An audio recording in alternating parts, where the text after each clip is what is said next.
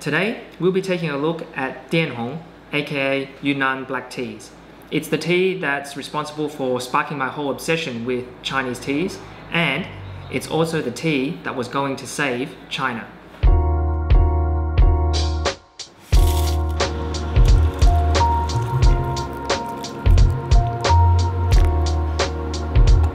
So let me start though with a personal story. On one of my early trips to China many moons ago, we were back to visit my wife Dawn's family. And towards the end of the trip, right before we had to come back to Australia, we decided at the last minute that we wanted to bring some tea back with us. So Dawn was used to drinking teas, especially Chinese black teas, on a regular basis. And at the time, it was pretty hard for us to find what she was used to drinking back in Australia.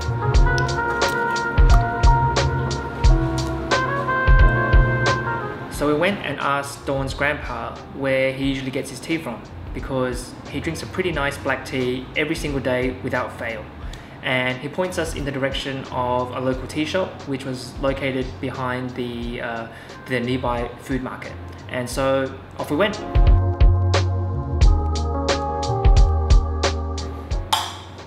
And so when we got there, after a few brief introductions, Dawn basically asked the vendor to give me the tea that my grandpa usually gets. And so he brings out a few different packs and shows them to us. Now, at this stage in life, I know absolutely nothing about Chinese teas. And Dawn, well, she has some basic knowledge, and with her limited knowledge, she asked the vendor, or she said to the vendor, these black teas, they don't seem to have a lot of gold tips in them. And don't the better quality black teas have lots of golden tips in them? To which the vendor replied, you seem to know your stuff, so how about this black tea? And he proceeds to open this secret drawer that he has in amongst his shelves, and he brings out this big bag of gold tipped black tea. So without trying it, we just went ahead and bought it. Now, did I mention that it was a pretty big bag and it was about half a kilo of tea? We thought, it looks the part, how bad could it really be? And with this amount, it should last us at the very least until until the next time we get back to China. And so we get back to Australia, and after settling in and getting back to our normal routine, one weekend we decided to brew up some of this gold tip black tea. Nothing fancy, just a small handful of leaves into a teapot, boiling water, steeped for about 2 to 3 minutes. I took a sip and I was instantly hooked. It was unlike any black tea that I had ever tried before. Like before this, I thought I knew what black tea was. Things like English breakfast, Earl Grey, etc., all that kind of stuff. But this was something else. It had a very distinct maltiness, had a wonderful sweetness, and this fragrance that I simply couldn't get enough of. And it was much more complex in flavor than any of the typical black teas that I've tried before that. And so from then on, every weekend I made an effort to brew at least one pot of this wonderful tea. And that tea, it was a Dianhong black tea.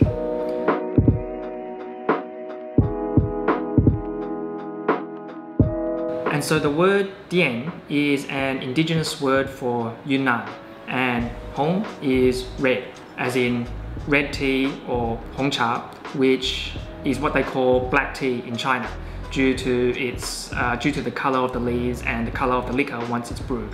And so essentially, Dianhong simply means Yunnan black tea. And flavor-wise, what you can typically expect, as I was mentioning before, is something that's quite malty, sweet, with some chocolatey notes to it. Plus, being a tea from Yunnan, you can also expect a little bit more strength in this tea when compared to some other Chinese black teas.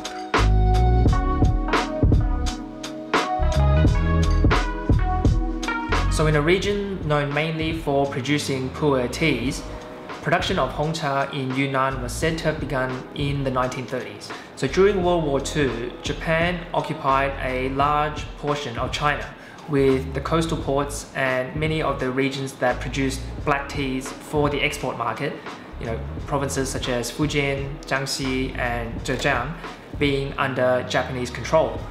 And so the revenue that came from exporting black teas to Western markets, that was now cut off to the Chinese resistance. So in an attempt to keep this stream of revenue flowing, alternative regions for making black teas were sought out.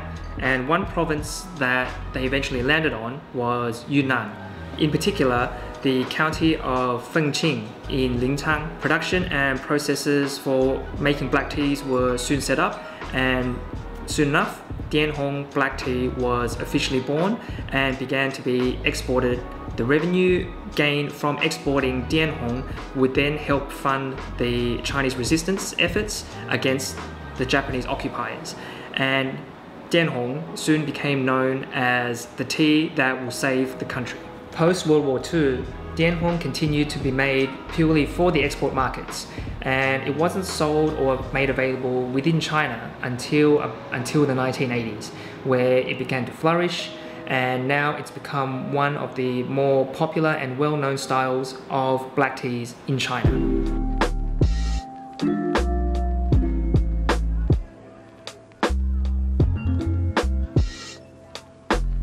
So Dianhong has been a favorite tea of ours for a fairly long time now, and relatively recently we made an interesting discovery when we encountered a Gushu or old tree Dianhong black tea.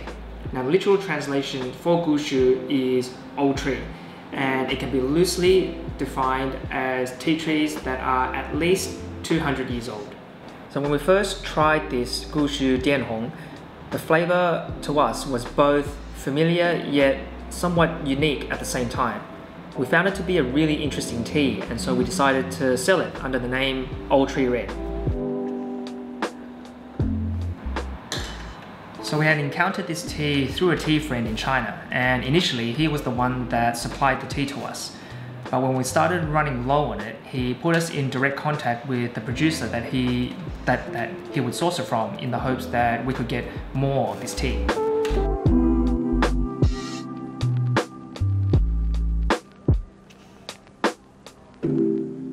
So we got in touch with the producer and told him that we absolutely love this tea, this Gushu Dianhong black tea, and we wanted to get more of it. But before we could commit to an order, we needed to get a sample first, just to make sure that we were talking about the same tea. He sent us a few Dianhong samples to try, and we tried them all, and well, none of them were the same. And so we went back to the producer and asked him, "Are you sure that these are old tree Dianhong? Because they taste different from the teas that we previously had." The producer, though, he was adamant that one of these teas was in fact the one that we were looking for. And so we brewed the samples again, we tried them again, and well, admittedly, we could taste some of the similarities. There was maltiness, there was sweetness, but there was something missing, something I couldn't quite put my finger on. Whatever it wasn't the same tea. And I wasn't sure if it was a tea itself or whether I was just brewing it wrong. So we tried to tweak the parameters, using boiling water instead of the usual 90 to 95 degrees that we would brew a Dianhong black tea at normally. Try to use more leaves, try to use longer steep times, all in an attempt to try and push out more flavor and depth that Old Tree Red seemed to have that these samples didn't. But no matter what I tried, I couldn't get the flavors to match. I couldn't get the flavors that I expected from an Old Tree Red out of these teas. And so in the end, we decided to not go ahead with any of these samples. So as we continued to source and get in different teas for our business, we got in touch with another tea producer from another region in Yunnan.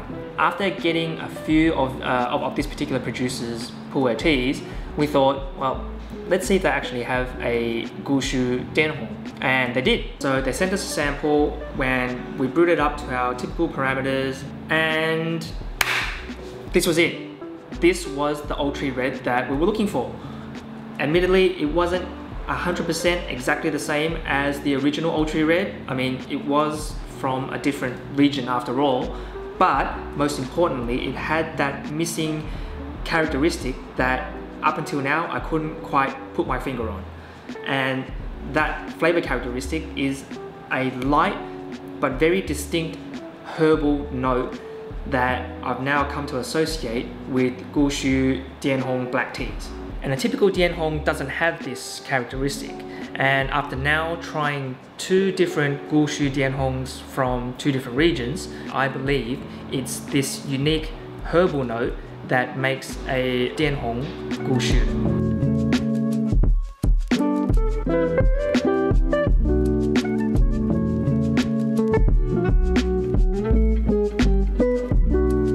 Anyway, that's the end of our video today. I hope you enjoyed it. If you did, please hit that like button and subscribe to our channel if you haven't already.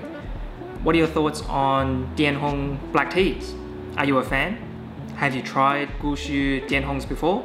Let us know in the comments below, and we'll see you guys in the next video. Bye!